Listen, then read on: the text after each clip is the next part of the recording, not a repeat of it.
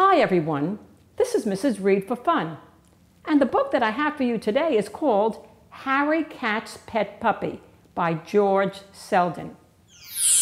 Meow! I am so excited. I'm Harry the cat, and I've just rescued a puppy, and I'm going to call him Huppy. Well, the puppy is going to live with both Tucker Mouse and Harry Cat in the drain pipe at Times Square. They take really good care of this puppy, but then a problem arises. The puppy is getting too big, and they must find a home for Huppy with humans. Now, how can they do it? The task is almost impossible. You're going to have to read this delightful, exciting, poignant, funny book and find out. Harry Cat's Pet Puppy by George Selden. This is Mrs. Reed for Fun. I'll see you next week, and please subscribe. Bye.